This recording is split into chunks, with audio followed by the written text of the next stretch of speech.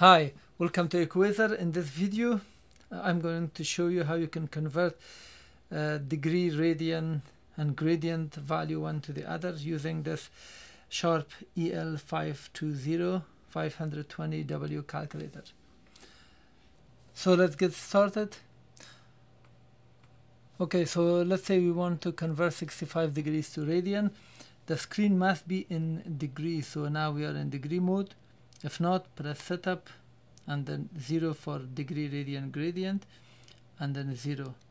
Because I'm entering degree, the screen must be in degree, so 65. Now press second function and this DRG automatically converted into radian.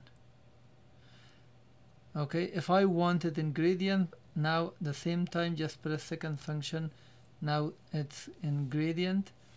The screen changed. Press second function, so degree to degree, now it's again 65 and radian. So you can do it as many times as you wish. Now you have 1.38 radian. The screen is in radian, that's fine. 1.38, it must be the same.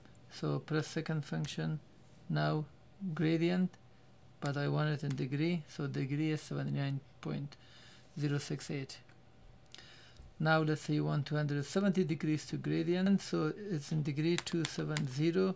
Second function, that is in radian. Second function again, that's in gradient, which is 300 degrees. Thank you for watching. Please thumb up the video and also share it.